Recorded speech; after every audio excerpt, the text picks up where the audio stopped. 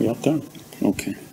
First off, I'd like to thank the organizers for having me here today. That was a fantastic talk beforehand, and it sort of comes to the conclusion of what this talk does, but we'll go through some of the evidence for a transcatheter approach to a valve in MAC.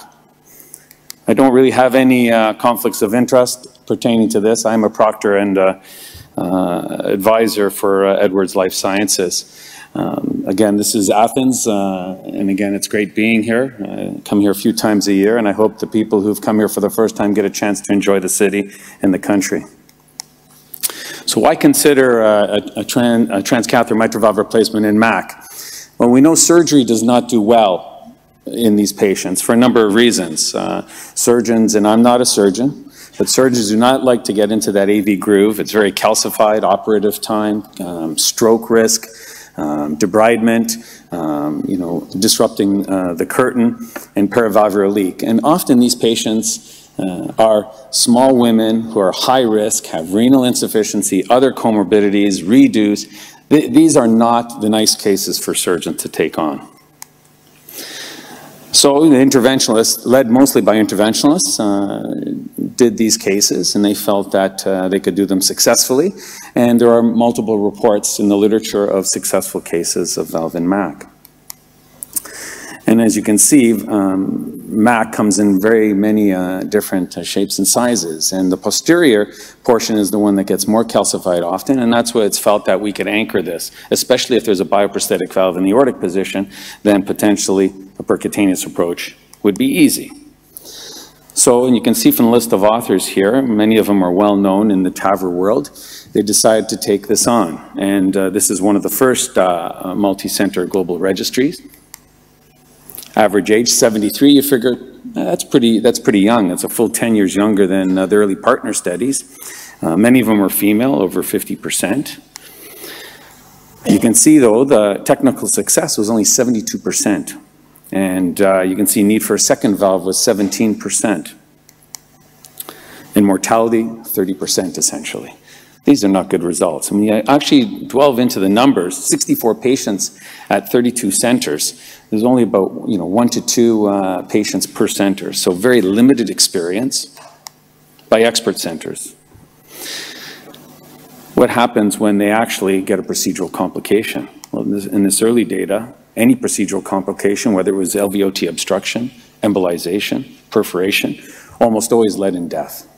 So again, this is not really success in my mind. Updated 1 year with more patients, 116, average age approximately 73. Many of them with COPD, previous CABG, previous AVR. Ejection fractions were fairly well preserved for the most part. STS scores in these patients were 15.3. And again, the one weakness of the STS scores, it does not take into account technical applications in surgery. So going into a very calcified MAC, it's really not entered anywhere in the STS. And when you look at the baseline data, many of them had significant mitral regurgitation. Then when you look at 30 days and 1 year, patients seem to do well. But again, take a look at the drop-off in numbers. These are the ones who survived. And again, is this considered success?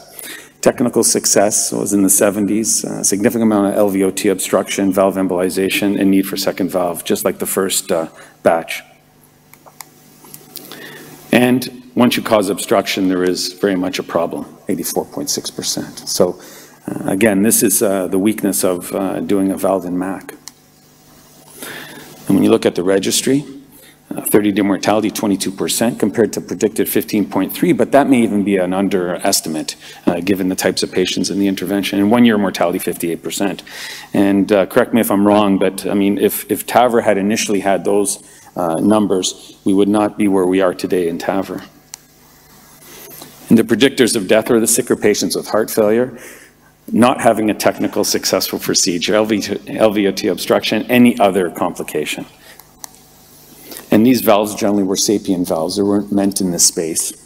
And the approaches, you can see, were majority transapical and transeptal and some transatrial. In the case beforehand, Dr. Pitsis had shown, it's a fantastic showing of an example of how to approach this. Again, adverse events, you can see 30 days, 1 year, these patients didn't do well.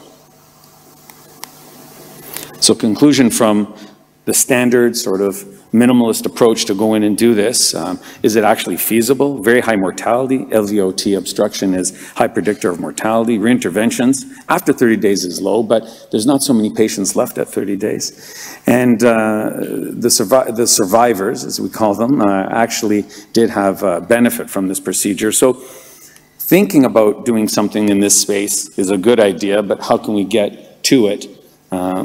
Get them through the 30 days, because clearly the Achilles heel is the hospitalizations, the actual procedure. And doing this with non-dedicated devices, in my mind, is not the way to go. A lot of these early studies did not fully utilize imaging to assess for LVOT obstruction, to assess for other things that could go wrong. And as clearly shown in the previous talk, this needs to be done. Risk factors for LVOT obstruction. Run the host of septal hypertrophy, elongated anterior leaflet, and that is an Achilles heel as well. And I'll speak to that this afternoon. And the angle between the aortic and the mitral annular planes.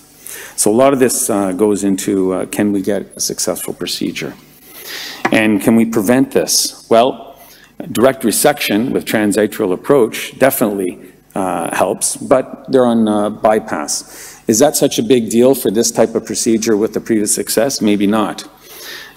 Pre-alcohol septal ablations can be carried out to help decrease that LVOT dynamic obstruction, to increase the flow through there and prevent LVOT obstruction. And the lampoon procedure was just technically quite challenging, especially in these sicker patients, to accomplish. Can surgery play a role? Well, clearly it can, as shown before. There's different ways to utilize this, and not being a surgeon, I won't get into that as the previous speaker did, but clearly using some of these devices that were not meant for this and putting a spin on them from a surgical point of view can be used. And you can see, as was shown earlier, and these are courtesy of Drs. Kempfert and Matt Williams, and where they're using the same similar techniques that were shown earlier with sizing, pledgeting, and anchoring. Because again, embolization is still an issue with MAC. And using even the Lotus valve, and it's already ready to go, and again, similar technique.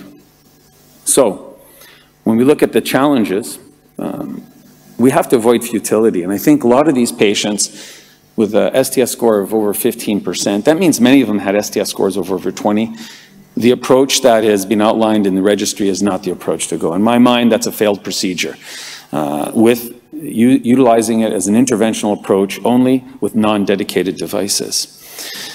If we are going to do them, we have to assess the full degree of calcification, sizing, using CT imaging to assess what the neo-LVOT is going to look like. Positioning is an issue. Obstruction, of course, regurgitation, thrombotic risk. And we did not have enough of these patients survive to fully understand that. But in my mind, with all this equipment coming out into the LVOT, we have to worry about thrombotic risk. Delayed malpositioning, again, we can get over that by suturing and anchoring these valves in, and we don't know the durability of these valves. So, is it worth it?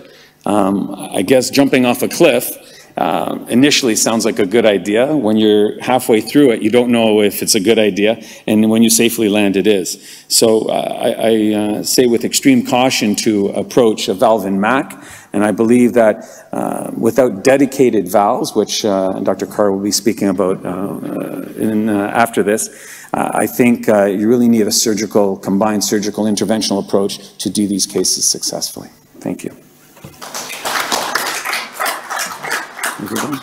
Thank you, Dr. Velianou. Do you think, although we're not going to go to the discussion now, but do you think is it possible to develop dedicated devices, since the volume of the patient is not something that will probably interest? If you look back 10 years ago when we started TAVI programs, we didn't think we'd be doing this, what we're doing now. So I think absolutely, we're still going to have to deal with that anterior leaflet, and that's going to be an issue. So hopefully some of the devices will take that into account. So I think eventually we'll get there. But I think with the present equipment, it's really a no-go zone in my mind. It's just the technical success is not high enough to do this. And I don't think we're doing our patients a service. We have to be very careful. That's my opinion.